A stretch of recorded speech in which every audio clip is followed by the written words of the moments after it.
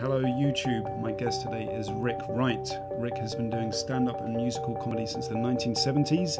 He's in a double act called Rick and Ruby, and they went on tour with Robin Williams. Rick has been living in the UK since 2003, and he's got a brain full of memories, so I thought he'd be a good guy to get on the show. Welcome to the show, Rick. Thanks. Great to be here. So where were you born then? That's the first place we're going to look at. Brooklyn, New York. Brooklyn, yeah. And near the coast, near Coney Island. Coney Island. Yeah. I never knew if it was an island or not, but we left there when I was 3 months old because my dad had finished his undergraduate. He'd gotten his degree from Brooklyn College, and so then he got accepted into a master's program at U of Nebraska. But I only went to that Coney Island area once in my life, and that was when I was about 13 when we were doing an East Coast swing. We were living in Arizona by then, but I remember it just looked it looks much better now. This is a modern picture because it looked like a total ghetto when we were there. So was it quite rough back in the day? Oh, yeah, Brooklyn was one of the tougher areas of New York, probably still is. That's where you got a lot more of the mob people. They're either based there or New Jersey, from what I recollect. But yeah, there were just the Brooklyn accent is kind of like that. I remember our grandmother was taking care of me and my brother, and she just had this thick accent. She said, "Hey, will all of yous be quiet? Yous giving me a headache." And she just had that New York Jewish accent. And my other cousin was with us. "I'm not a yiz," and that became his nickname until I'm not a what? I'm not a yiz. What does that mean? Well, she kept saying, "Well, will all of yous be quiet?" Oh, all he is, yeah. And he's going, "I'm not a yiz." So who's that? So that was your dad's parents that lived there? My dad's mom. My dad's father died when I was about just after we moved to Nebraska. I mean, he just chain smoked right up until, and he was only about 60 when he died, something like that. But there's one surviving picture of me sitting on his lap when I'm just a baby. Otherwise, I didn't really know him. Yeah. My parents. Well, my dad died in 2018 or 2016. I mean, died in the future. Yeah. And my mom in 2005. So yes, I'm an orphan finally. Actually, today's my brother's birthday. I got to remember to call him. But anyway, I'll email you afterwards to tell you. Yes, indeed. But the time in Brooklyn, I remember nothing of it because, and actually, when we moved to Nebraska, I don't remember much of that either because we only lived there for about 2 years. So that's the next place, right? Yeah, we moved to Lincoln, Nebraska. My dad on this street, somewhere around there. Yeah. It was near the university. I'm quite sure. And we lived there for 2 years. My dad got his master's, and then we moved to Austin, Texas, where we stayed for a year or so. We moved about a lot. Why did you move about so much? He was doing postgraduate studies. My mom got a job at the Central Library, which then was in the news about 10 years later, where this guy climbed to the top of the tower of the library and just started shooting at people. This was really? Years before all the mass. I mean, this was in 1966. This happened, but it was the same place my mom worked, and it had a big clock tower at the top, and that's where this guy climbed up with just an arsenal of weapons and started shooting indiscriminately. Killed, I think, 13 people altogether before the cops finally got up. Oh my God! What was the name of that guy? Charles Whitman.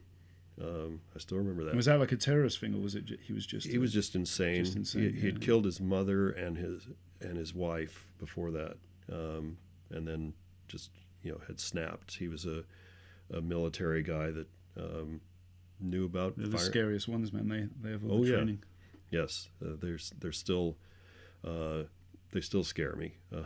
I had dealt with that in the 60s of military people. Well, I was a draft dodger, actually. Oh, really? Yes.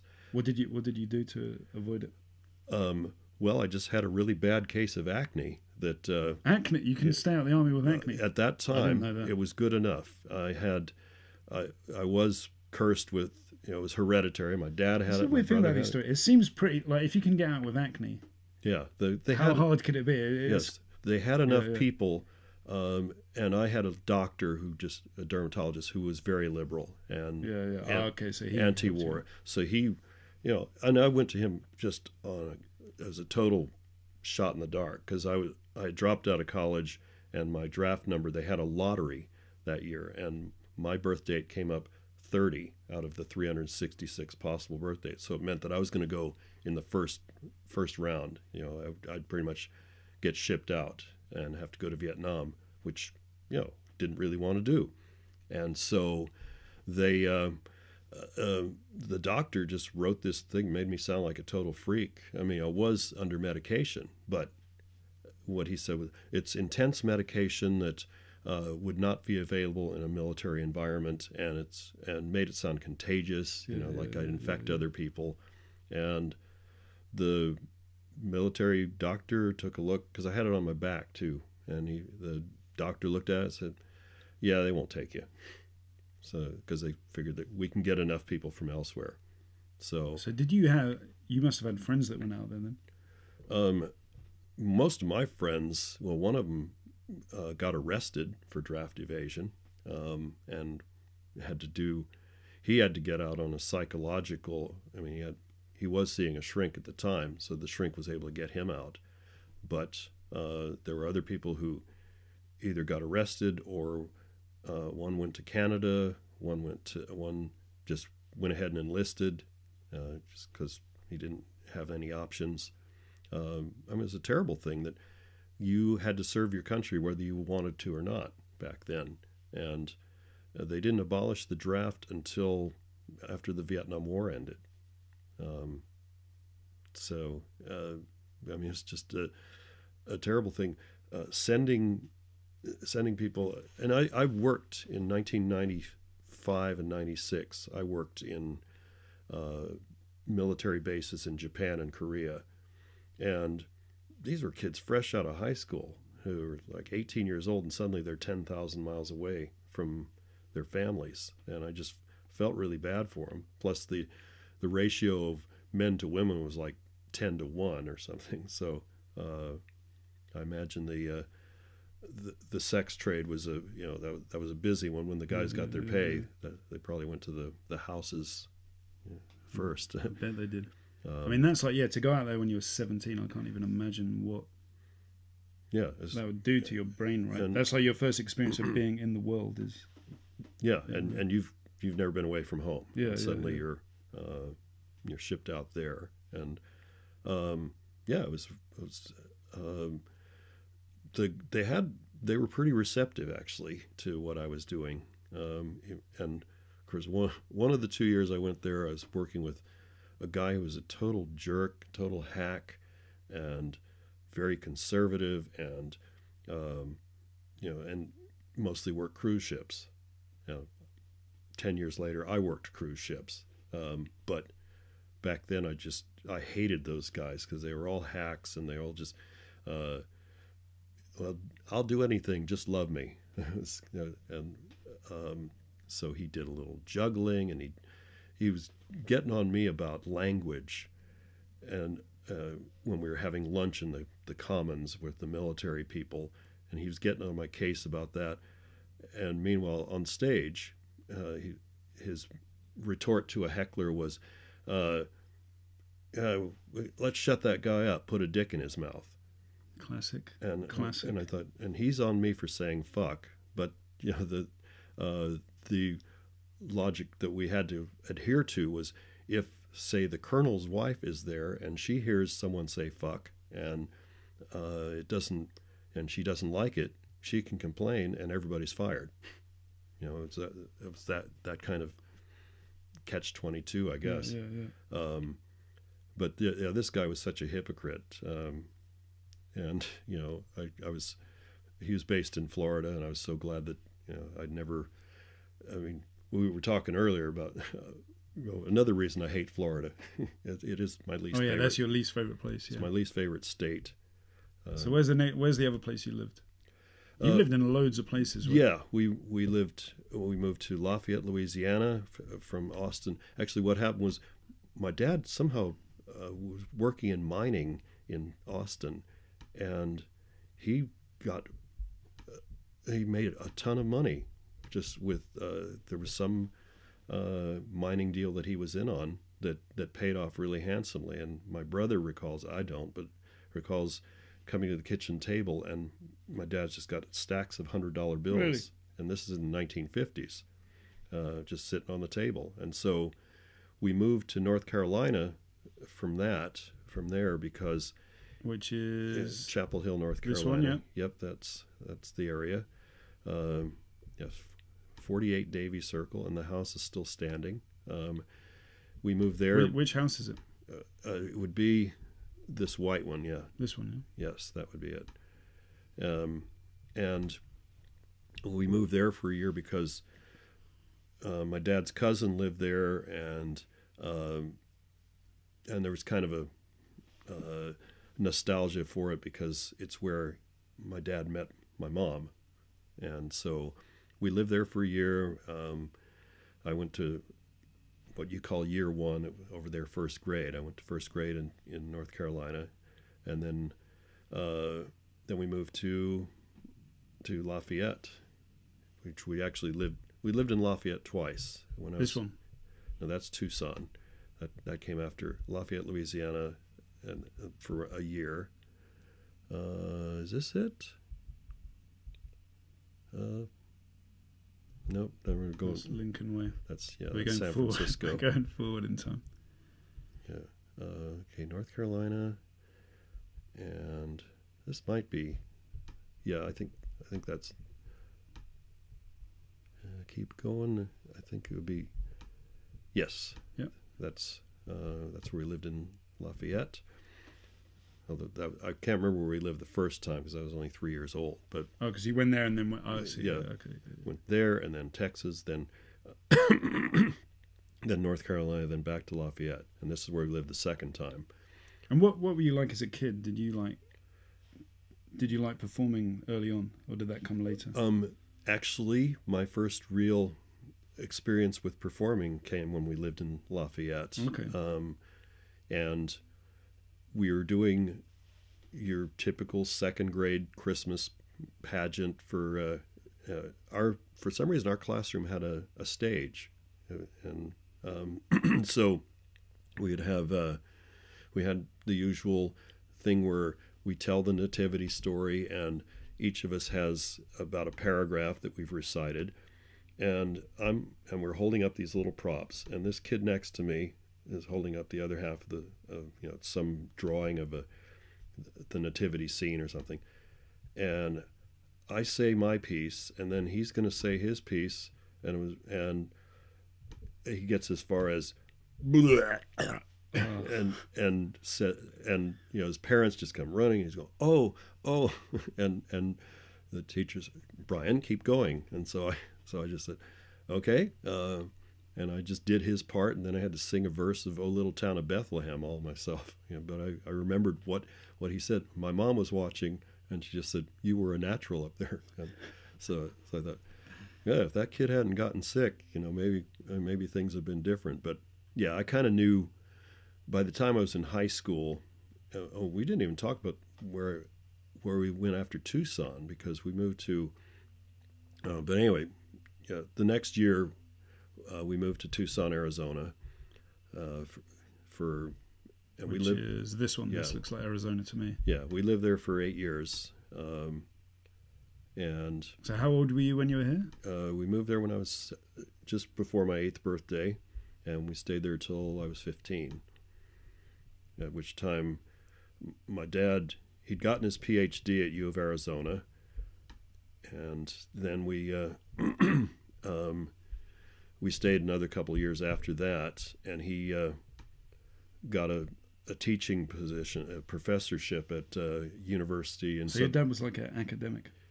Yeah, that's what he aspired to. He was a geologist, And he'd gotten geology gigs after he'd got his PhD.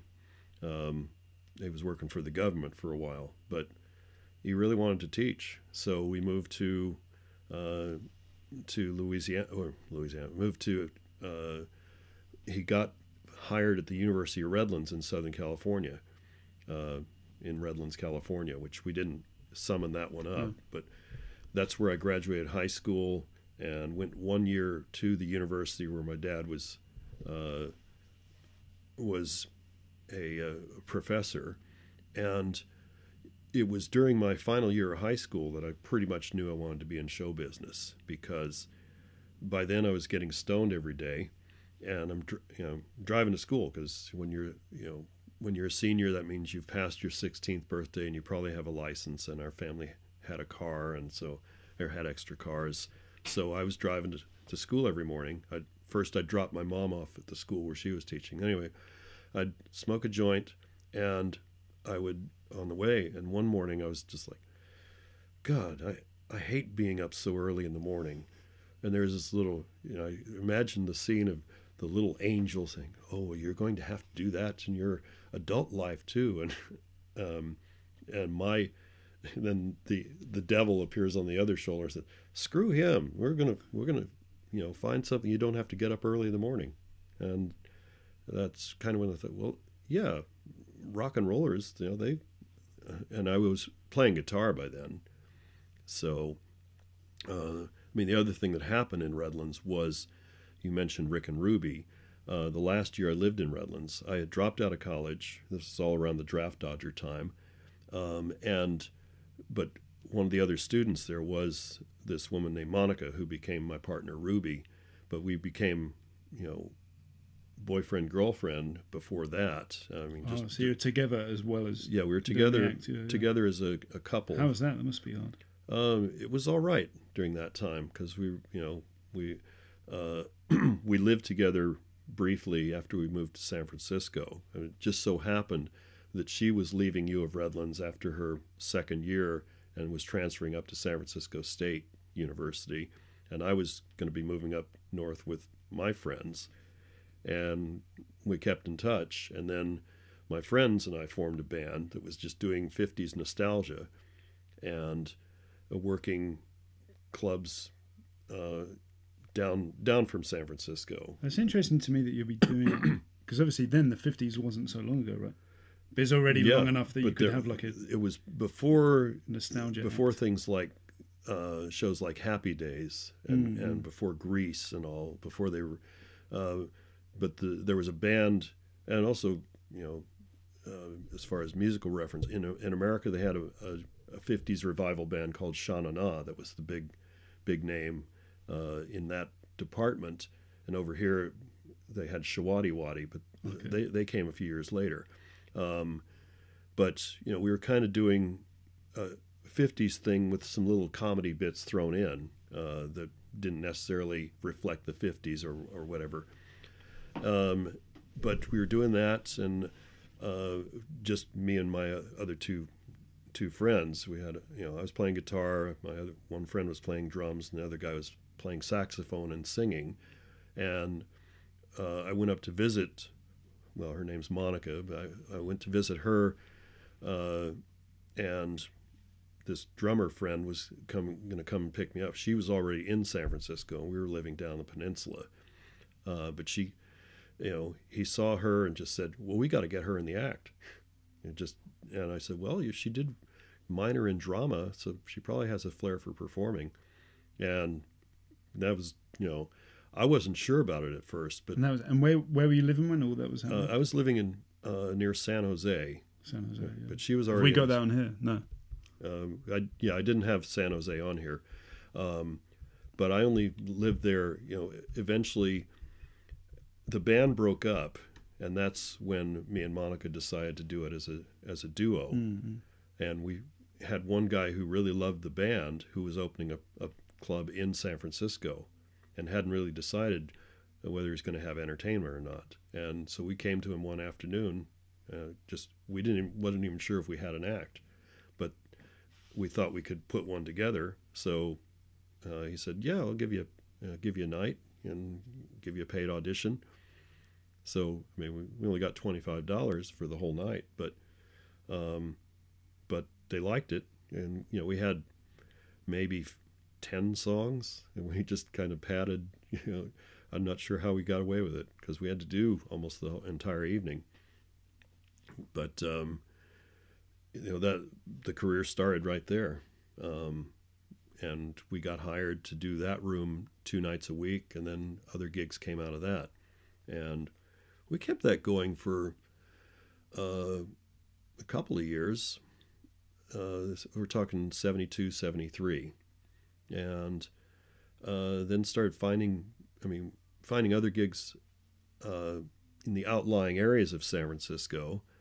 And then in 1975, we started working in Tahoe.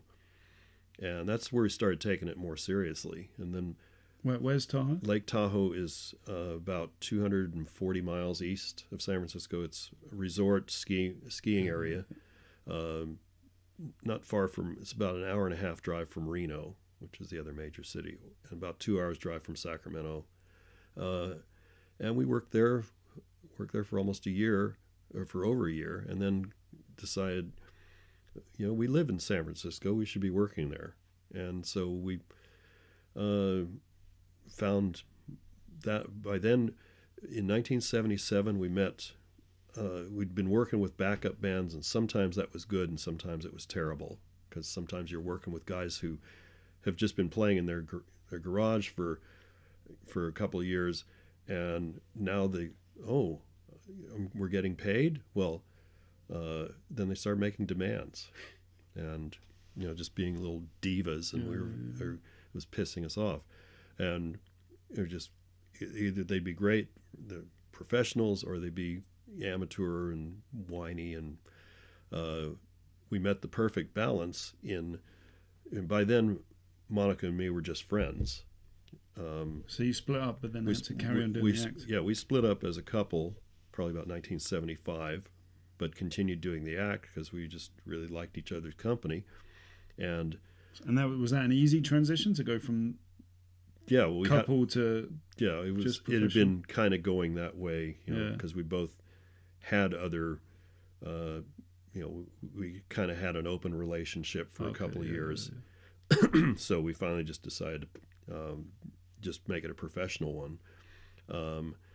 And in 77, a lot of things changed. We met, I mean, this is 40 years ago, we met somebody who we were going to do a gig with a backup band, and this guy booked our backup band for another gig. And he said, well, you know, my apologies for doing that, but I promised I'll come see you guys and I'll get you some bookings, you know, some good bookings, you know, because I realized this is putting you at disadvantage. So we thought, cool, we met up with him, and he, you know, because he came to see us, and he wasn't sure, but he then about 2 months later he saw us perform just an afternoon gig in Golden Gate Park, and that was a turn. It's almost exactly 40 years ago. It was late July of 77. Should we be in San Francisco? Yeah, let's be in San Francisco, because by then I was living at that house at. You tell me when we're in San Francisco. 1230 Second Avenue. That's LA. This is San Fran, right? Yeah, that's San Francisco. What used to be the Holy City Zoo, which was the first comedy room ever in San Francisco, and we did work that a couple of times. What type of people played there? Because that was a fairly prestigious venue, right? Actually, Robin Williams was a bartender there for a little while. Oh, so that's where he started out. Yeah, he started. Would that be before he? That was that would have been about 75 or 76. So how did you meet him? How did you meet Robin Williams? We met him when he was already on the way up, and they were going to do a remake of Laugh-In. This is, again, all 40 years ago. They're going to do a remake of the TV show Laugh-In that had been really successful in the late 60s, early 70s, and they'd hire a new cast, and Robin was one of those in the cast, and probably the only one that anyone ever heard of again. But we saw him at a performance at the Great American Music Hall, which was a place that we had worked, but were... That's on here too, right? Yes. That's it. Still exists. Still a pretty major venue in the city. And we... there was a show there that he was the closing act, showcasing all the people that were going to be on Laugh-In, and he just so stormed it. It was just amazing. But we didn't meet him that day. But then we were working a place called the Other Cafe, which eventually became a major comedy room in San Francisco. But we were doing it. This would have been late summer, probably October or early September of that year, and Robin just happened to be there and introduced himself to us. And we stayed, he just said, "Oh, I think you guys are fabulous." And so he we stayed in touch, and a few months later there was an episode of Happy Days which he played. I'm sorry. I've already done that. No, I'm fine. Water? You all right? I'm okay now. We did. He did the episode of Happy Days where he plays this. Richie has this dream where he, meets an alien named Mork from Ork. Classic plot. Yeah. I didn't know this. So they started off. So Mork and Mindy was like a spin-off. It was a spin-off of Happy Days, and he just so completely stormed that one. And by then, this Laugh-In show had already been canceled, and. So Robin was just hanging around doing stand-up. He was getting. I remember seeing him at LA's Comedy Store in 1977, and just coming up and saying hi, and he was like, "Oh, Brian, so great to see you, man." So he spoke like that. All that you're making it sound like he spoke like he was in character. He spoke. I thought he was English the first time I met him. So is he? I mean, I guess. Oh, you guys are fabulous. Yes. I would imagine. I mean. There's a few types of comics, right? I would imagine Robin's the type he was on all the time, I imagine. That's what you're making it sound like. Well, he had that way of talking, but he wasn't always doing jokes. He wasn't, I mean, he was always thinking of stuff, but you could get him in a moment where he's just pensive and just talking normal, and those were really good times.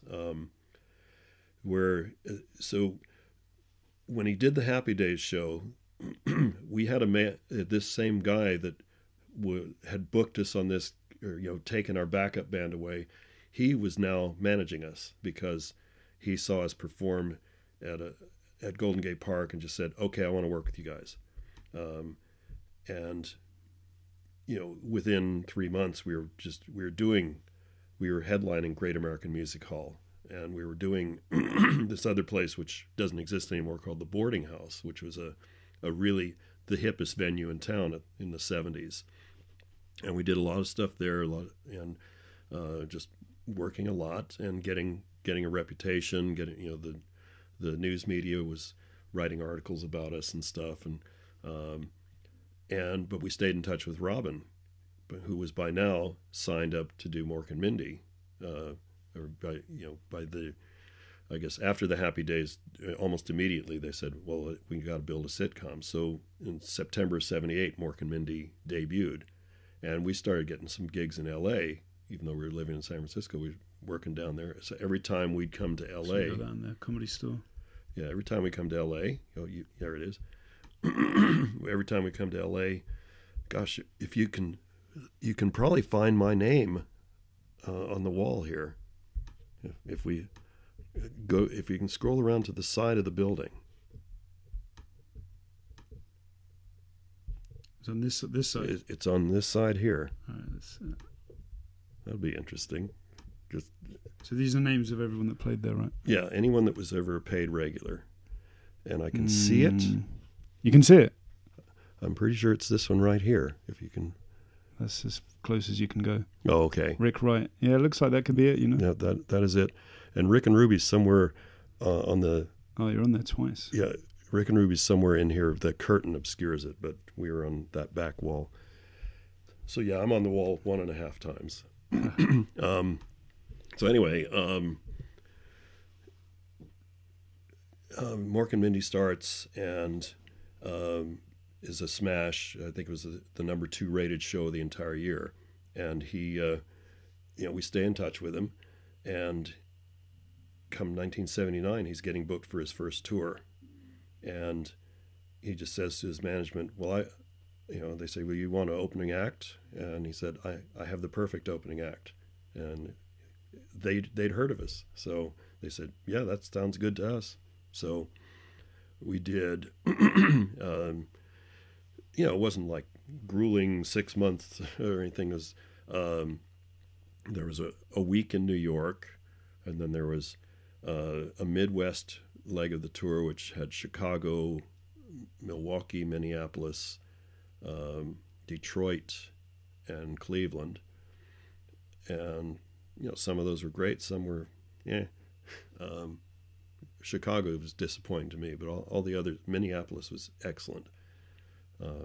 They got us. It was a very cool venue. And of course, Robin was just the king at that time. And the cool thing in Chicago, we got to hang out with Diana Ross and the Jacksons. Oh, really? Because they were at the show. They were at the show. They caught the last 10 minutes of our portion, and at the end of the show, there was just this mass of press and media hanging around Robin, and so Diana Ross and the Jacksons said, "Well, we're just going to hang out with you guys because this is Robin's moment, and we don't want to upstage." And I mean, they didn't say it in those words, but they did. They did just hang out with us, and so I have a photo of myself sitting between Diana Ross and Michael Jackson. Oh, really? Wow. And Michael was much darker. What was he like? He was great. He was really, really nice. He was very shy, and he had acne, which made me think, this is why he. Well, that's how he got out of the draft. Well, this is why he's doing all the surgery. Yeah. Was to remove the scars, and just went overboard with it. So did you find a kinship there with the acne? I don't know if you brought it up. Yeah, I didn't say it. No, we were just meeting the guy. Would have been a faux pas. But no, he's the brothers were. It's kind of interesting. The other brothers, they weren't all there, but I think there was Randy and Jackie and Tito were all there, and they're all wearing sunglasses. Michael's not, and but everything I said, those other guys laughed at, and I'm always nervous when somebody does. There are people that just, it's a natural reflex that you say something and they just have a laugh to go with in response. And the Jackson brothers were kind of doing that, but Michael was just very straightforward, and I was feeding him lots of compliments, and he was very, very kind. And actually, we talked more to Diana Ross than anyone else. What was she like? Contrary to everything that I had read about her, and what a loony, she was just really, really being normal with us and being cool. And she said, well, because Ruby did an impression of her, and she just came in after we'd done it. Oh, really? She just had sat down at her table. So was the impression like? Was it like mean? It was. Because that's something people could either love or what she did. Because to parody someone is kind of what she did more than do the perfect reproduction. She could do the facials, so that I just remember what she'd do as Diana Ross before she'd sing. She'd go, "Ladies and gentlemen, may I say, you have been much more than I would have ever expected it to be it to be." Just nonsense, which Diana Ross was really good at that. Of just let me say, so it wasn't necessarily a slam, but probably better if she didn't see it, because I had some trouble with, not trouble, but there are people I did impressions of in my act that one of them thought it was funny, and another one I wasn't even doing an impression. I was just talking about. But I had a major confrontation. Who was that, if you can say? The late Tupac Shakur. You had a confrontation with Tupac? Yeah, in 1996. Why? But at the time, this was in my solo career, which started in 1985, by the way. But yeah, 1996. It's about a month before he was shot and killed. And he's with his posse. I didn't know he was there, but I had this whole thing. Where was it? At the store? It was at the Comedy Store, yes. They have 3 rooms. This one here is the main room, which is about a 300-seater. And then the original room, which is here, that seats about 120 maybe. Right. So anyway, I'm on stage in the main room. Yeah, there's the entrance to the main room. I'm on stage, and I was talking about gangster rap back then and saying, all these gangster rappers, they sing about killing cops and raping women and robbing Korean grocers, and they wonder why the cops are following them anywhere. And so I get a little go, hello, McFly, duh. Mm-hmm. Then I say, and who's this other guy, one who'd gotten shot recently, Toothpick or Six Pack? And the guy's there, Tupac's there. Yeah. But I didn't take it any further than that. So doorman comes up to me after I get off stage and says, man, I can't believe you did that shit with Tupac in the room. I said, really? He's in the room? I'd love to meet the guy. He's talented. It's not my favorite kind of music, but he's good at it. And so I get introduced to him, and he's sitting at his table, and he just goes, well, I realize you doing your jokes, but just for the record, I never robbed nobody, I never shot nobody, I never raped nobody. And if I didn't think you was kidding, I got 4 guys here who make sure you don't leave the room.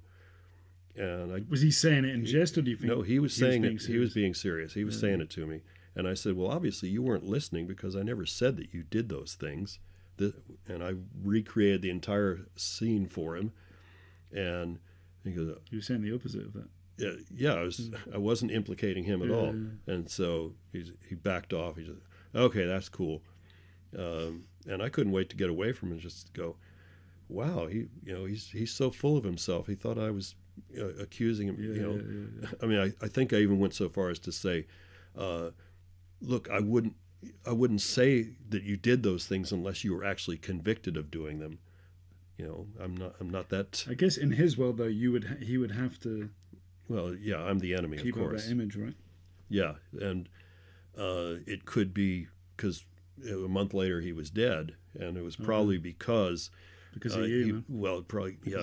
I mean, somebody blamed me along the way, but it was probably that he said the wrong thing to the wrong person, and it was in Las Vegas where he was shot and killed, and then about 6 months later, his rival, Notorious B.I.G., was also shot and killed in L.A., and they've never arrested a single suspect in either one of those. It's just like, nope, not interested. We're not even going to go there.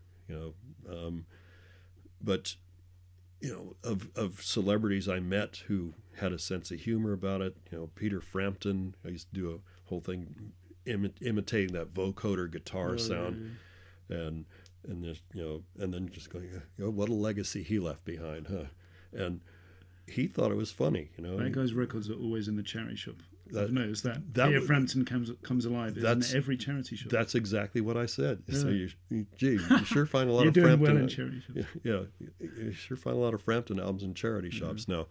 And it was 2 shows, and I was opening for the guitar god of the week. It was Joe Satriani I was opening for, who was a Rick and Ruby fan, it turned out. Oh, really? Because he was based in Oakland when he was building his career, and he'd seen us a couple times and really liked it.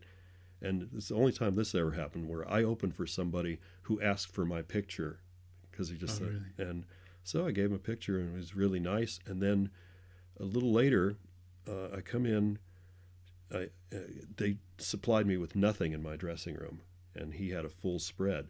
So I just kind of came in and said, can I get a Coke from you guys? And, granted, I didn't knock and wait. I just kind of wandered in because I thought, well, we established something. And he's just like, please. He was like indignant about the intrusion. And then in between shows, he's got all these press and media and Frampton hanging out with him, but he didn't want to bring them in his dressing room, so he brings them into mine. Oh, really? And so it's okay that way around, but not the other way around. They're having a party, and he tried to apologize, because I had to change clothes with people in the room because I couldn't be loud enough to get them out. So, so he kind of said something. You can tell me to get the fuck out of here now if you want. I said, well, it's too late. You already brought the people in. You already infringed on my space, and you kind of went counter to what, you were pissed off at me just for coming in by myself. So, dressing room politics, eh? Yeah. So he didn't say anything more after that. But I just said, I don't care that he was a fan of Rick and Ruby. I think he was being a dick. And that was where Frampton, he came up to me just before I was going to go on to start the second show, and he just said, hey, so go easy on me, okay? But he was smiling and laughing. So I just thought, okay, he's had every bad critique. So a simple throwaway line like that for me isn't going to ruin his day or anything. But yeah, there's a lot to be said for being humble, right? Yeah. If you can get to a certain point and just be relaxed about it. But parody is a good test of that. If you can, let people take the piss. Well, and I had one other confrontation with a comic who was very famous in America, Andrew Dice Clay. Oh yeah. At the Comedy Store, because I had written a song parody to the tune of American Pie that was about the comedy business, and there was one version of it that his name was mentioned, and I didn't know he was in the room, and he did not take... What did you say? What did you say in the song about it? It's toward the end of the song. And the three men who won't go away, Paulie, Tom Arnold, and Dice Clay, kept getting richer every day, the day the humor died. And the chorus went, bye-bye to the Comedy Store, drove my Chevy to the Improv, but they bolted the door.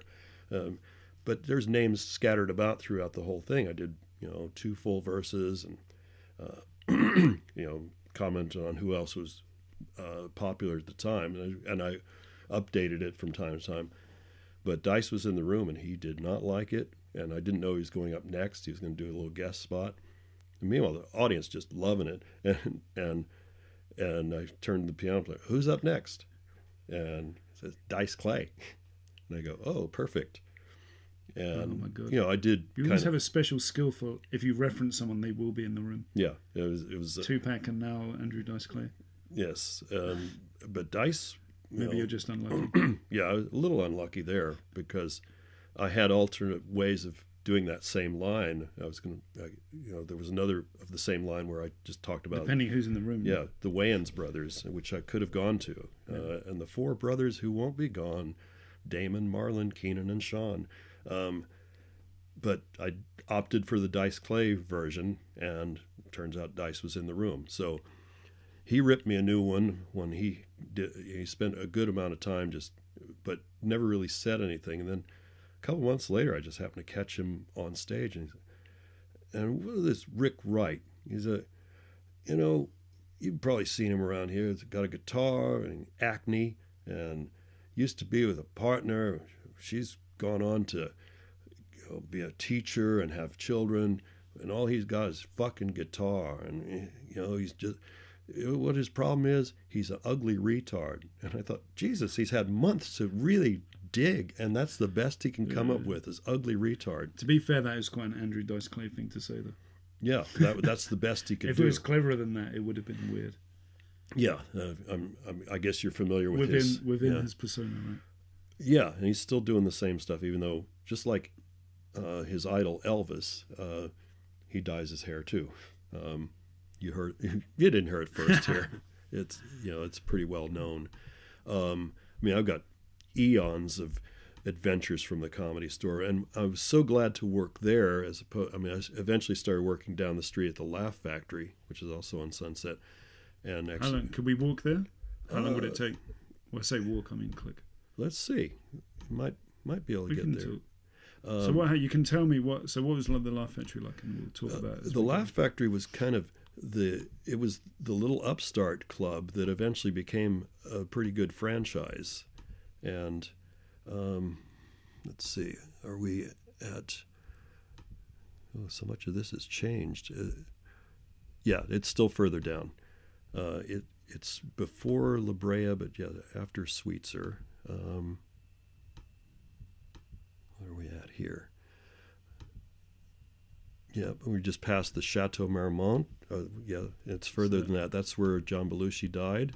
Oh, really? Was that a hotel? Yeah, it was. Did you ever get to see him, or was that before your time? I did meet John Belushi in New Year's Eve, 1979, at this big house. Yep, it's just after this next intersection, because there's that. Yeah, this is it. Laugh Factory. I started working there in the early 90s. Okay, well, Lee Camp's working there now. He stayed at my house 5 years ago. This guy? Yeah. He's very political. But yeah, I started working there, and for some reason, the owner of the Comedy Store didn't have a problem with people working the Laugh Factory, but she really had a problem with people working the Improv, which was the other big room in L.A. Why was that then? Was that because she had a personal thing? Yeah, she had a long running feud with the owner. They met each other once and just hated each other, and that's the way it stayed. They're both still alive, but they're both, I think they're both born the same year. I think they're both 87 now, so, and not doing well. But anyway, yeah, so I worked Comedy Store and Laugh Factory right up until, by the time the late 90s came around, and I was in my late 40s, that's when, that whole industry just said, well, we got younger fish to fry. And so I was just hanging around. I was doing a lot of odd jobs. I'd freelance as a stage manager for different theater productions, and I did some work for my dad and just anything else that would come up that would add to the comedy income. And occasionally I'd do the road. But by 1997, 98, and I'd gone to Australia in 1997, which kept me going financially for several months. I was there for 6 weeks, and that's when I was first discovering, after working the aforementioned the Korea, Japan, then discovering Australia, and then did some gigs in Canada in 1998, but they're becoming fewer and farther between. And I was in a marriage that was floundering, and we split in 1999. And by then I was really, except for getting the occasional corporate, I really wasn't doing much. And there was a friend of mine who was in England who had worked the Comedy Store in the 80s, but really wasn't getting anything from them. And he inherited some money, and so he had a house in L.A., a house in New York, a hotel room in New York, and a flat in Notting Hill in London. And he's saying, "You got to come over here, man. There's a lot of work." And I said, "Well, it's got to be better than what I'm doing now." And he was producing a show at Edinburgh, just a charity show, but he was getting a lot of good people involved. Zach Galifianakis was in that show, and I think Rich Hall was Shazzy. So that was like American acts in Edinburgh. It was mix. He got some British acts too. I remember he had Shazia Mirza. Oh yeah. For the first time I'd ever met her. I think Hattie Hayridge. Earl Oaken was probably on that show. And so I got in on that one. And so in addition to that, I didn't have work papers over here, but I didn't need them to work Edinburgh. So that's what I told the customs, was that I was just going to be at Edinburgh. But I wound up doing, my friend got me a gig at the Frog and Bucket through his friend at Frog and Bucket in Manchester, that was my first UK gig. And we might have, there it is. That's it. Frog and Bucket, Manchester.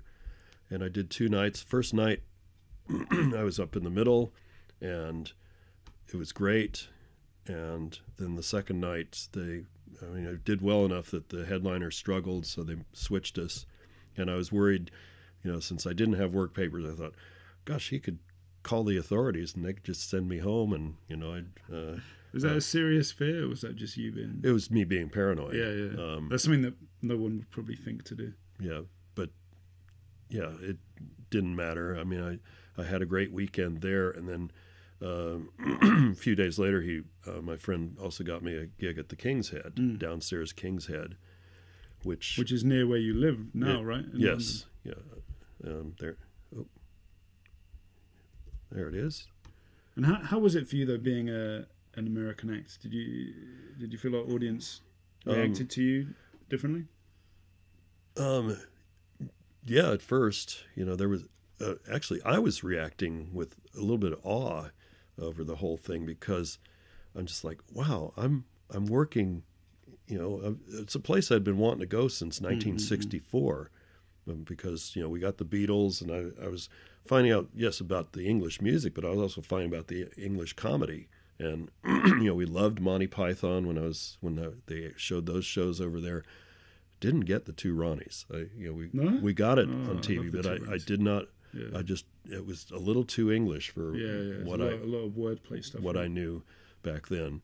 And we'd get the occasional upstairs, downstairs kind of shows. Okay. And there was a lot of shit too, right? Yeah, I wasn't blown away by my first wife loved Duchess of Duke Street, and I'm just going, why should I care about 19th century rich people in England? Yeah. But then, flat. So had you kind of romanticized the idea of England? Well, and how did it measure up to your idea of what it was? When I was, I was thinking about it with Rick and Ruby. I just thought, for some reason, I think our act would go over really well in Britain. Yeah. And we didn't really pursue it because we just didn't have passports then. We didn't have that kind of extra money. Can we pause it for a second? Should I get a drink? Yeah. So where were we? Yeah. I've just noticed how you're talking about you coming to England. Look how different that is as a venue to that. Yeah. Like that's one of the most established ones in England, just architecturally.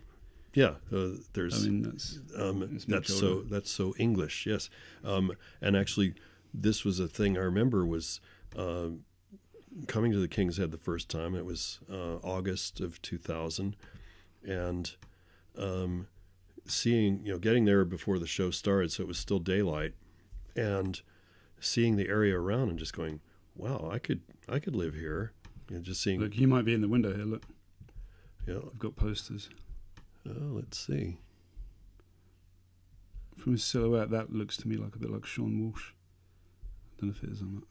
Yeah, sometimes. I mean, Peter does occasionally throw my picture in the mix there. Anyway, what are you saying? So you came here. So I did the King's Head, and it was great, and that coupled with the weekend in Manchester, I was like, I really want to work here, and so. But I was going to need to get papers and get work papers, and my friend couldn't really help me with that. I mean, he was independently wealthy, so he could just be here and not worry too much about it. I mean, I think he was paying just for staying there. Where do you live, where would I go to find your house if we were walking? Yeah, up that road. Because we can walk there as you tell me about it. Either way, you can do either one. So anyway, so you needed to get the work papers. So, and what my friends, he said, well, there's this one guy who specializes in importing acts named John Keyes, and he's in with the customs people. He can get the work papers. So, my friend gave me John's email address. I sent him an email saying, Stephen has told me about you. That you're the guy, you're the one to go to, and he's responded. He said, "Well, yeah, just send me a video. You don't have to redo it and keep going." you don't have to my VCR will take either format. So I sent him a video, and within a week of me sending it, he emailed and said, "This is the first thing I've seen in the last 6 months that made me laugh out loud. So when do you want to come?" And I said, well, because by then it was mid-September. Oh, and this is how things had deteriorated. I was working pretty full-time at a yoga studio as a janitor. Not exactly. I think I'm going to say a teacher. Not exactly a career choice. Now this is where I run the pub quiz every Tuesday. Okay. Shaftesbury Tavern. In fact, on the pan on the window there, that should be quiz night. Oh, this is an older photo. Doesn't say. Okay, because they have So it's your regular gig then. I was posters there. Look. Yeah, every Tuesday that's a couple years ago. That.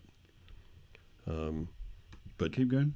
No, you turn down this road, and that's Shaftesbury Road. Yes. Cool. That's where I live. So this is where you're living now. Yeah. Just leave it there. So what we did. So anyway, between my first email to John and my first gig in London, and first gig in England, was 6 weeks, where it just all came together really fast. And did you move straight here? No, I did 2 weeks here, and really, really liked it, and then started. And I also, by then, my divorce was final, my second divorce, and I'd met somebody at a wedding who lived in Germany. I mean, she was American, but she lived in Germany, and so I thought, well, that's close enough. So I do a bunch of gigs in I remember coming for 2 months, beginning of 2001, and during that time I went to Germany twice to visit. I'd just fly out on a Sunday, and since most of my gigs were Thursday, Friday, Saturday, so I'd just fly back on the Tuesday or Wednesday and see her for a couple days, and sometimes she'd come to London. And it actually was better because I still thought I had things to do in L.A. I was still living in L.A., and so I would that year I flew back and forth from L.A. to London 6 times, and I also flew to Germany about 6 times. So the credit card debt I already amassed, it actually went further up, even though I was working a lot. So the girl lived in Germany? The girl lived in Germany, yeah. We broke up at the end of that year, and then come 2002, I gave up my place in L.A. and just kind of put my stuff in storage in San Francisco for a while. But I was getting plenty of work, so I'd do 3-month stretches in UK, and then just come back to US for 3 weeks or so, and eventually in 2003 I met wife number 3. We moved in together toward the end of the year, and got married in 2004, and then got divorced in 2009. And I was still working. I mean, the work was just starting to slack off a little bit toward the time that we split up. But it's a shame, yeah. Getting my love life and my career working in sync. Man, you're right. You're either doing good in one or good in the other. Yeah.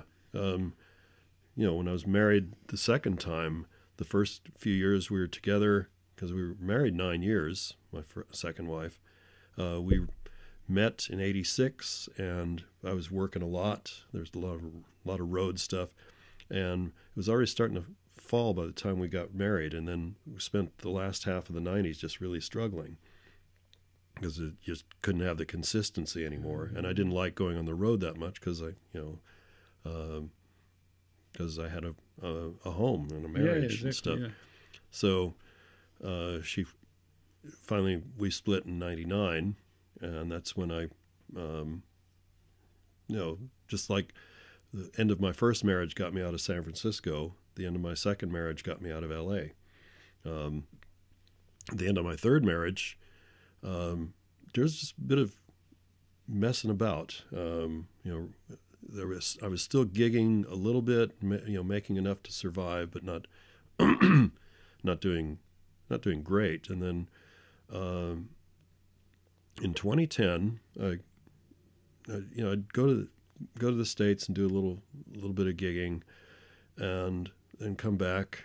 And I was living in Essex. That my third wife was from there and still lives there, and probably always will live there. She's just full on Essex girl. Mm-hmm. But it shouldn't have happened really. As far as a marriage, it was very acrimonious for a while. Now we're friends, but I met somebody through online dating in 2010 that was the ideal person, and she lived on Shaftesbury Road.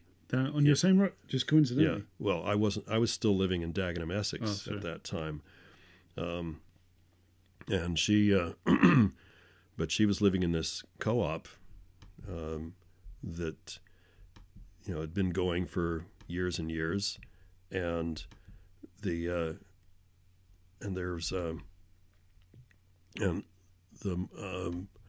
because they were a co-op, the rent was astronomically low. When she told me what she was paying for a 1-bedroom flat in North London, I was just going, how's that possible?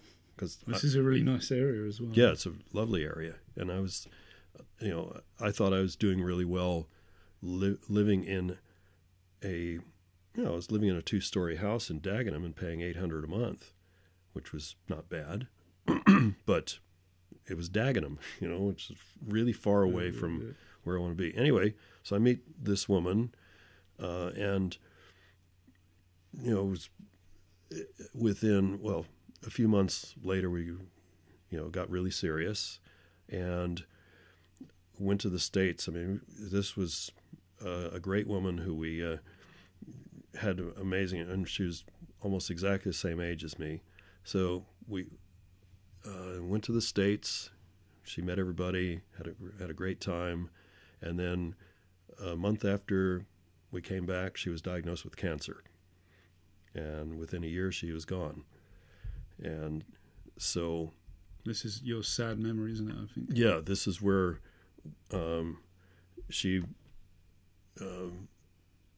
By the beginning of 2013, she knew that because she'd had chemotherapy and it shrunk the tumors a bit, but eventually it didn't. She felt the same sensations and just go, I think it's back. And she did diagnosis, and they said, well, obviously the chemo didn't work as well, but we have another form that is not quite as reliable. And she just said, you know what, forget it. And so she just said, I just want to get my novel published, and we'll do that. And she did get that done, but she died in March. And as a result, two things. Because one of her best friends in the co-op was really impressed by how I took care of her. I pretty much threw everything else aside. I was commuting from Dagenham every day, and spending, cooking her meals for her and running her errands and so on. And so one of the people in the co-op who lived in a shared house situation knew that there was going to be a vacancy at the shared house, and so she offered it to me. And there's a waiting list of probably 100 people that want to join this co-op, because the chance to pay low rent and live in a nice part of London. Yeah, winning the lottery, man. Yeah. So, but she just liked the way I took care of my girlfriend and said, this is the kind of people we want in the co-op. So I moved in June of 2013. But not to the place that she lived in, that my late girlfriend did. And, so I've been there ever since. It's just past our 4th anniversary there.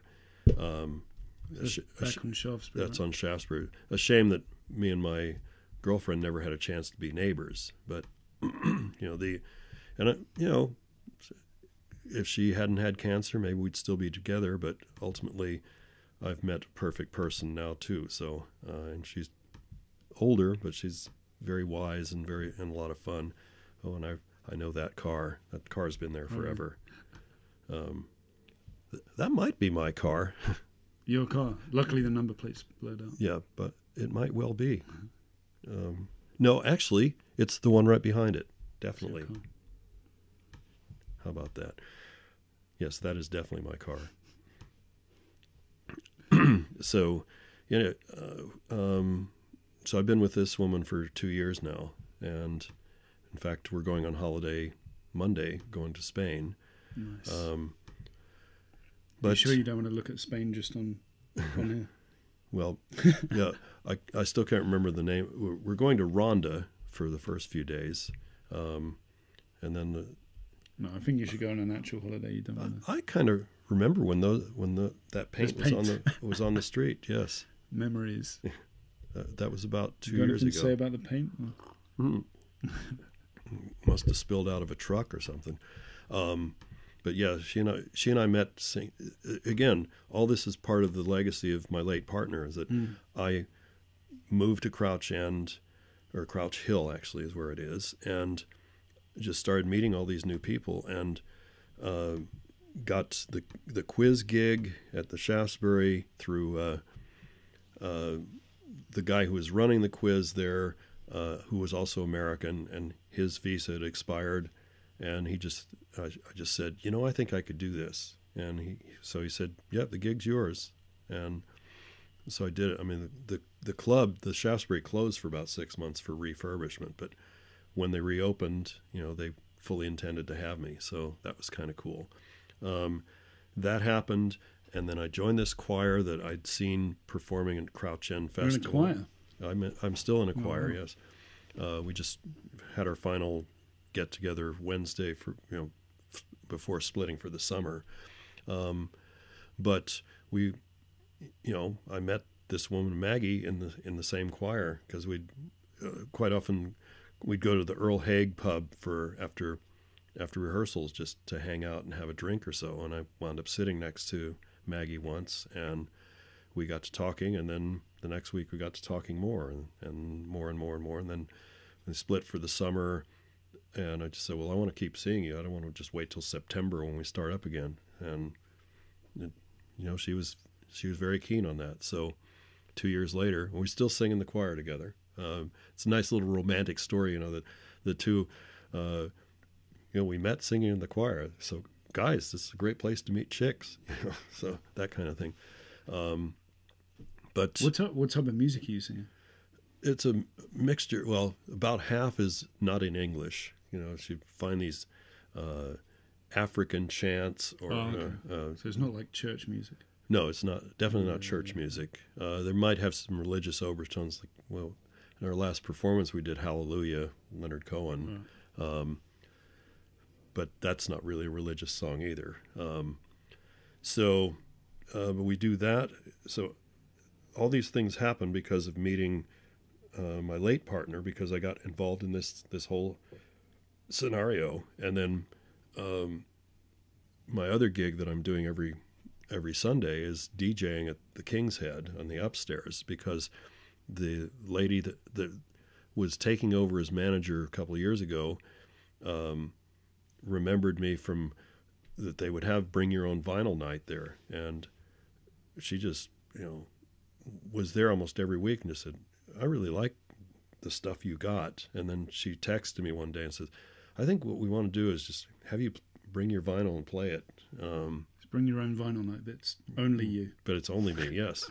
And we did that. Initially, she set me up downstairs, which was a waste, because people would hear people would hear the music, but very few people would actually say, to go back to King's Head, you got to go the other way. Oh yeah, that's right. We can wander down this way. Oh yeah, that's Hornsey Road. So what are you doing now? Are you still doing comedy now? Or? Yeah, but it's very sporadic. I mean, I had a 3-month period where I did no comedy at all, and then I did a gig. Do you miss it though in those periods, or not? There's certain things I don't miss. I mean, I still, when the crowd is behind me, it's great. On the 24th of June, I did this gig in Felixstowe that everything about it looked really scary because it was an Armed Forces Day event. So it was going to be a lot of Brexit voters, a lot of very conservative people. And it was the same day as Glastonbury. Not that I go to those things, but, it was pretty much the anti-Glastonbury. If Jeremy Corbyn had shown up there, he wouldn't have gotten such a great reception. Theresa May would have done better. But, they were just real simple folk. And Felixstowe is just, it's really not much of a beach town. It's just cold and windy, and the water, the beach is all rocky, and it's, I'm spoiled. California beaches, So, so to go to go there and do a gig, we stay at this really horrible hotel. Matt, my girlfriend, went with me, and I was really afraid of the gig because it was a family show, which meant I couldn't swear, and I had to do 45 minutes, which I hadn't done that amount of time in a while. Clean. 45 minutes of clean was just really asking a lot, but somehow I just found stuff from the archives and took part of my act anyway is taking requests, and I've been doing it long enough that virtually every act they can throw at me, I have some bit that I can do with it. And if nothing else, what I emphasize to them, the more the song or the act sucks, the better the chances I can do something with it. And so you don't want to do some cool band or something. It doesn't. Yeah, work. and if somebody requests, somebody that's really contemporary or really alternative, shall we say, I just go, like I'm supposed to know every flavor of the month band out there, or if it's a band I never heard of, I go, what, some friends of yours that need a plug? Just the lines accumulate over the years where we, and I have great stories about reasons to why I left L.A., which is partially true. I political correctness. And it was kind of a dichotomy that I could go on stage. I went on stage 2 days after John Denver was killed in a plane crash, and I went on stage singing, "He's leaving on a single-engine plane," and the groans and, "Oh, too soon, boo," and like, Jesus, you guys, wait, didn't we all want John Denver dead when he was popular? I forget my exact wording on it. Anyway, but the worst, even worse than that, was the guy that came up after me was just a string of dick jokes, and the audience was loving him, and so I just embellished that story. I just go, they didn't seem to mind when some guy comes up and talks about his dick for an hour. He's a fucking genius, right? So it was that kind of setup. I just thought, okay, I don't want this scene. I mean, it was a couple more years before I discovered the English scene, which... And how different is it here? Like, industry-wise, obviously it's very different from doing comedy in LA. Yeah. If I was just living somewhere, in the Midwest of the U.S. and just being a road comic, probably wouldn't have mattered as much. But being in LA, there's always people in there that are looking like, we're looking for the next big thing, and most of them are.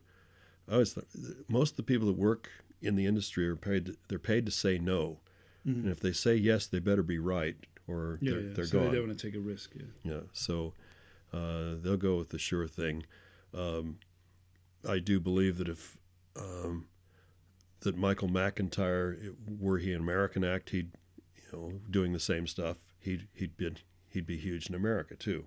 Yeah, because there's that contingent that just, see, that's safe comedy. We don't we want to bring our children. Yeah. In fact, I remember hearing remember Chris Tucker, who was in the Rush Hour movies, and he was a comic, and he was Michael Jackson's favorite comic, and I'm hearing quotes from, "Yes, I love Chris Tucker. He's so funny, and I can bring my children to see him." And I'm going, but he talks about, he says the N-word. He talks about dick sucking and eating pussy, and That's probably why Michael liked it. Yeah, what part of that would you bring your children to? You know, I didn't get that. Well, man. So, but yeah, it was those kind of people. I mean, Jesus, I was like, in fact, one of my favorite moments where there's all these. I mentioned the Wayans brothers. You know, they're still their offspring are now big in the States. They're just huge family to begin with, and they're all multiplying. So, and Damon is in a recent series. I can't remember. It's a remake of some movie which escapes me at the moment. Anyway, they're all still working.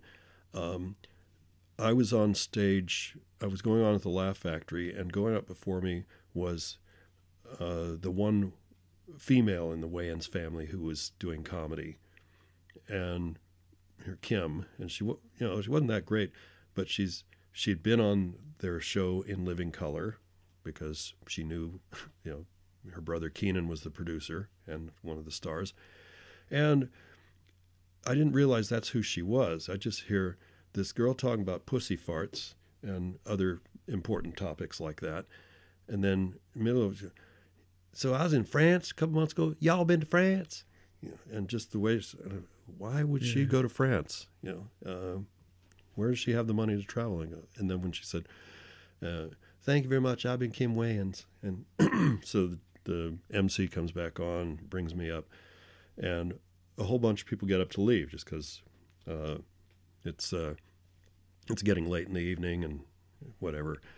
And I just go, you know, Rick Wright isn't my real name, but I think I'm going to change it again because, you know, maybe if I change it to Rick Wayans, I'll get some work in this town. And how did that go down? Well, Kim was out of the room by then, so did the audience get where you were coming from? Yeah, the MC thought it was hysterical. So, oh man, that's cool, man. So I think we can come close to the end of our journey. But what I like to do, a nice way to wrap it up is like we haven't looked at everyone necessarily, but it's had a nice sort of progression to it. But what I like to do is kind of revisit some of the places. Yeah. And then what I say is, like when you were a young man doing the Comedy Store, for example, if you could go back there now, or the Laugh Factory, if you could go back there now and like give yourself advice, the past Rick, if you could give him some advice, what would you say? I'm not sure about that. I'd like to say I was doing the right thing back then. That I just made sure to not complain when I wasn't getting the spots, and then and to not complain about anything. And you know what I remember back from then, it was probably from working with Rick and Ruby, and at the time that we were doing the Rick and Ruby act. There was an active cabaret scene in San Francisco and around the Bay Area that we could get involved in. So, but if we had tried to start up in the 80s when they had their first comedy boom in the States, we might have been lost in the shuffle because we're doing a duo act, especially on the road, is really difficult. And unless it's half the money as well, right? Yeah, you have to split the money because they have a certain budget for their headliners. And you know, if you don't get that, I think I was very lucky because I just seemed to find, you know, I just would land on my feet. You know, I'd have some low moments. You know, in 1985 was when Rick and Ruby broke up for good. Although we still worked as far as a decade after that, because people weren't convinced we were broken up, so we'd get these gig offers. But, you know, I remember thinking, well, and I just ended a 3-year relationship, or it was ended for me by the who I was with, and so I'm thinking, well, okay, I'm alone here, and I'm not going back to San Francisco with my tail between my legs. I guess I better find something to do here. And I'd been toying with the idea of a solo act, but wasn't sure where I could book it, so I went to the Improv for their open mic night, and all I heard was people talking about, what do you think of this joke I wrote? And I was already like, if you have to ask, it's not funny. I didn't ever say that, but that I still don't like when people do that. So you put your name in this bowl, and they draw the names, and not everyone got picked. And once I was there for a while, I said, I really hope I'm not picked, and I wasn't. And then I called the Comedy Store the following day and just said, yes, I'm Rick of Rick and Ruby, and I'd like to showcase for Mitzi. That's the owner's name, Mitzi Shore. I said, I'd like to showcase for Mitzi. And go, yeah, we remember Rick and Ruby. Yeah, I'll talk to her, see what, and I said, I'd like to showcase as a solo. And they called, so they said, yeah, call back tomorrow. We'll give you your time. And the time, so I called the next day. They said, yeah, you're on at 10:30 in the original room on Friday. And I thought, well, that's a weird time for a showcase. That's like right in prime time. And I didn't find out until the following week that she'd already hired me as a paid regular. Just put me in. Just thought, oh, he's probably got 15 minutes. So, and I didn't realize that until I called back the following Monday. So I thought, well, this is a waste of time. Plus, I had to go on after Sam Kinison did about 45 minutes. And I think that's the lesson I learned way back, is just don't be intimidated. Someone goes out and kills, you just got to have the confidence that what you have will reach somebody. And I have no idea what I did that first night, but then I call, and the first thing the guy asks the talent coordinator says, we need your Social Security number. I say, well, what for? And I go, and they say, well, for taxes. I say, taxes? What? And so, yeah, for all the paid regulars have to have it on their 1099 forms. I go, oh, really? You played it cool though, right? You were like, well, yeah. But I was still being pretty dumb, because it took a couple. You mean that spot I did was a paid spot? You're paying me $35 for that? And yeah. There's not in England like where you do certain, like you always get paid for 20, right? Unusually for 10. Right. Yeah, Over there you could do. It's not. Well, yeah. You could do the same amount of time, but it could be for free or unpaid. Is that how it works? Yeah, there would be people opening. The show would start 8 o'clock, I guess, and at least at the Comedy Store, the first 3 or 4 acts would just be doing 5 to 10 minutes, and they would be free. They'd usually be doormen at the club, but yeah, after that, then each act is doing 15 to 20, and the pay has gone down since then. I think they only pay $15 a set. Oh, really? But anyway, so it's so hard to get in there, but then you're only getting $15. Yeah. People are, as long as people are doing it. I mean, they didn't pay anyone at all for a while. They had a comedian strike in '79, which everyone heard about.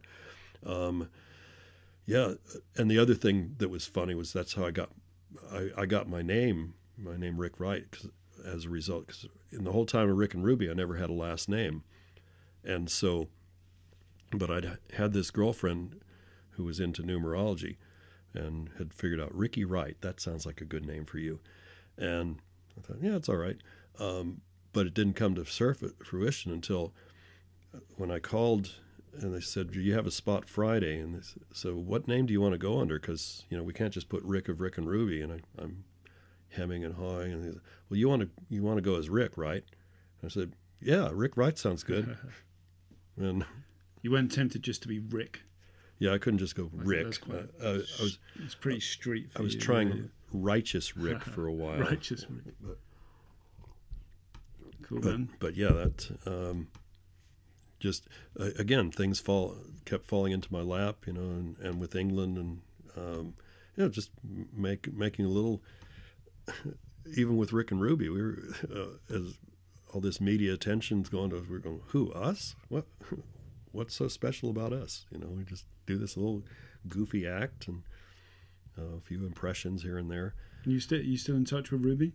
Yeah, yeah. She lives in Azusa, California, just south, which is about 10 miles east of Pasadena. I don't know if have you been to L.A. before? No. Okay.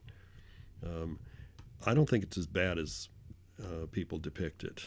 I mean, there was the joke of what's the difference between L.A. and yogurt, and yogurt has a culture. But I knew everything to hate about L.A. when I moved there. So when I finally moved there, I just said, well, I'm going to find things to like about it. And do you miss it? Do you miss it ever? Yeah, my girlfriend and I are hoping to go to the U.S., go to California in October, and she's never really spent any time in L.A. And I'm thinking, well, this will be the time to just because I want her to. There are things to like about it. The climate, for one. It's just always, I mean, there's a few days of the year it gets unbearably hot, but there's never any days of the year where it gets unbearably cold. So, for that. Do you think when you go back there with her, will you revisit some old haunts? Oh yeah. I mean, we've done it now, but it'd be nice to do it in real life, right? Yeah, I would. Yeah. Well, I definitely. My late partner, I took her to the Comedy Store. Yeah. And actually, we went when a show was going on, and there was only one person there that I remembered from the old days, because they just that lineup keeps getting younger and younger. But it was still a trip, and my picture's still on the wall there, and my name's on the outside wall, and there's yeah, I don't know. I like San Francisco better as far as just a pleasant city, and with most people from this country would prefer San Francisco to L.A. just because it reminds them a little more of home. The architecture isn't like this, it's got some European influence to it. So anyway, yeah, I think we've covered. That's it. I mean, the only other thing, going back to Robin, I was on an episode of Mork and Mindy. Oh, you were, yeah, which I said in the intro. How was that? It was terrible for me because I never acted. So it's on YouTube. The episode's called Mork and Mindy Meet Rick and Ruby, so it's easy to find. Yeah. And I was 30 years old when we did that. And Robin was going through a lot that week. People were suing him for stealing jokes, and so there's litigation and stuff. Yeah, what was the deal with that? Was there any truth in that? I mean, were you close enough to him to know? Yeah, because, my favorite story was Ruby told him a story one day, a funny story involving her family. The next day, Robin told the story to her, changing the names, but as if it had happened to him. Oh, really? And he just forgot. Was that because he was so coked up he couldn't remember? Yeah, well, I don't know about the drugs, but he was just, absorbing so much that he sometimes forgot where the source was. Yeah. So, and... Do you think he was doing it sort of maliciously, or he genuinely just forgot? He was he was not doing it, because I've seen interviews with Carlos Mencia, who's the renowned comic thief in America, where he just says, no, I can make that joke better. So, I'm going to take it. He thinks it's his right to do it. Yeah. It's always a weird one, because I always think, why would you... Because being accused of joke theft is... Robin's was never done with like, I'm going to steal that. But that's why I'd always... Yeah. But I think that's most of the time when it happens, that is what it is. Because why would you steal something intentionally when the stakes are so high? Yeah. And, do you know what I mean? When you're just going to get shamed. But he got bad enough rep for that comics would either refuse to go on if he was in the room, or they'd do their worst material. Oh, really? If they could really think of a set that way. They just really didn't like him being there, because they just thought, well, as one comic put it, my act's been on Tonight Show, Letterman, and the Oscars, and I never left my room. So. And how is it? What about when Robin Williams passed away? How did you feel about that? I wasn't terribly shocked, especially to know that he topped himself. Well, I'd seen him about 2 years before.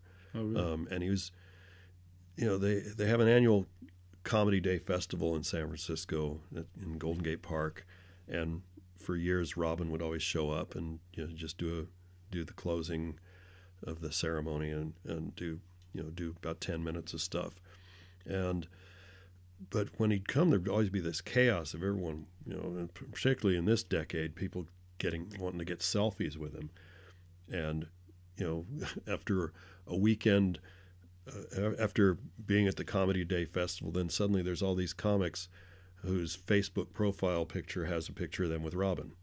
So I just thought, well, that's bullshit. But what really made me feel good was he'd be besieged by these people, and I just kind of leaned through the crowd, tap him on the shoulder, and he turned around and said, "Oh, fuck you. Good to see you, motherfucker." Because that's kind of the way we talked. It was just, we talked dirty to each other. And it was kind of like, okay, I really want to talk to you. Screw these people. So there was that kind of respect, because we didn't see each other a lot. I regret that he never got to meet... he did meet he was very good friends with my first wife, and he got along very well with my second. I'm sorry that he never met my third, or that my late partner never got to meet him, because he was, especially coming to England. I mean, he'd come here a lot. Usually every time a movie would King's open. Head. I remember Peter telling me a story about that. Yeah, he'd do King's Head. Peter told me a story that he was doing the King's Head, and he couldn't find him, and he was due to go on stage, and he was in the toilets throwing up. Oh, I heard that. Peter framed it saying that he was nervous, right? He had stage fright. Whether that was true or not, I don't know. I'd heard that story before. Maybe it was Peter that told me that one. But yeah, there was a different... I mean, he's done concerts here, I think. Done concerts in England. But yeah, it was... occasionally I'd hear him on radio too, doing an interview. But, he'd come here whenever a new movie came. He would come to the premiere. And so many of his movies were bad. But the ones I liked were the ones where he played the bad guy. Yeah. Insomnia and 1 Hour Photo. Oh, that 1 Hour Photo, that was creepy as hell. Yeah, he really threw himself into that one. That was really amazing to see. But when he did the sappy stuff, that Patch Adams, and to some extent Mrs. Doubtfire, Awakenings, he was very good. But that was because he's working with De Niro. Yeah. I did manage to see every movie of his. And some were great, and some were just terrible, But, that's the way it goes. He's still got an impressive body of work, and, I was proud to be his friend and to have experienced when he was still on the up, that things were still moving that way. I mean, Jesus, I've got this great photo montage at my house of people that I met along the way, and so, that picture I mentioned of Diana Ross and Michael Jackson. There's a picture of me with Andy Warhol. You met Warhol and Harvey Milk, and what was it like meeting Warhol? It was great. He invited us for a photo. At the factory, or? He'd come to one of the Robin shows in New York, and so he was a fan of Robin Williams. Well, he was made just around. Yeah, he made it his business. He made a point to be around, but also through Robin and being his opening act, we got VIP passes to Studio 54. So Warhol was there too.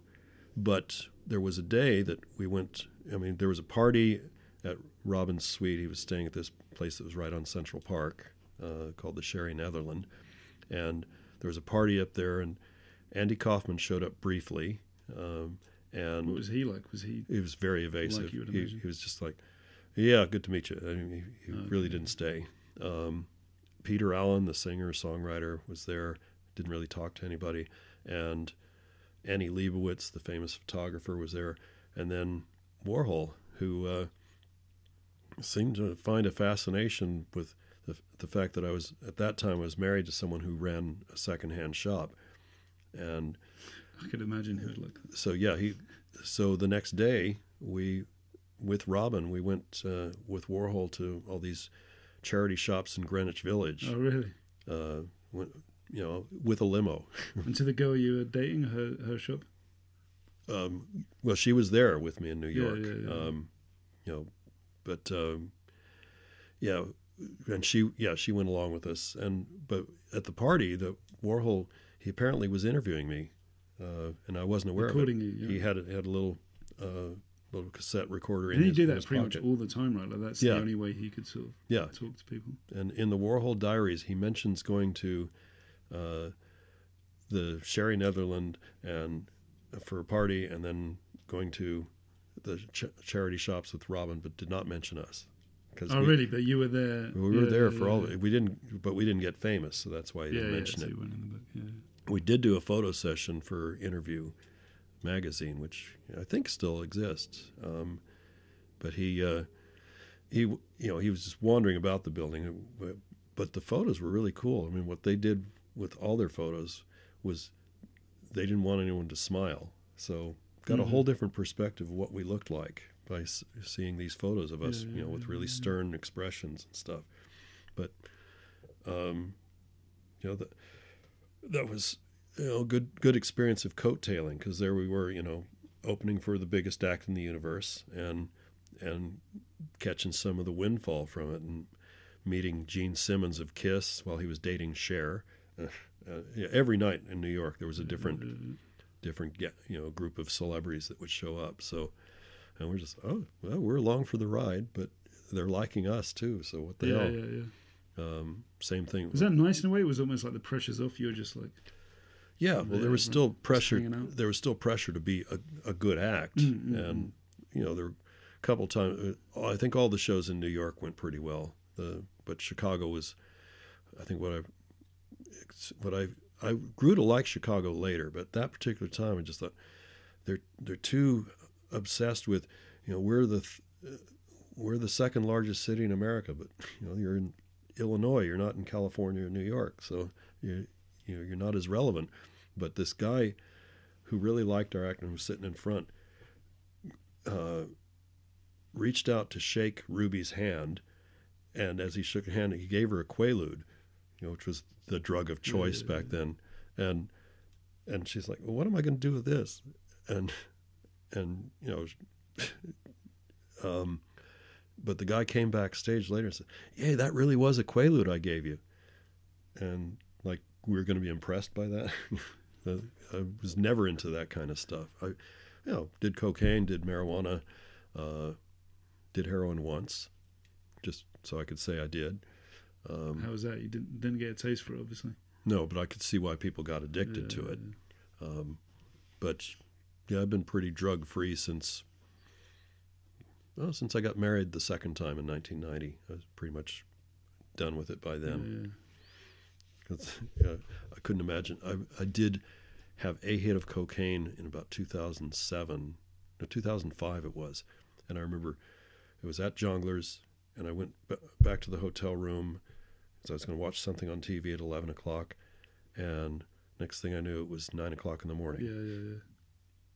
So it had the completely opposite effect. When I used to do it, you'd stay up until 10 o'clock in the morning. And here I was going to bed, and somehow I got my clothes off. And you just fell asleep. I mean, I actually just... I know someone who does that, just does it before he goes to bed. I'm like, that is not the idea. Yeah, I did not...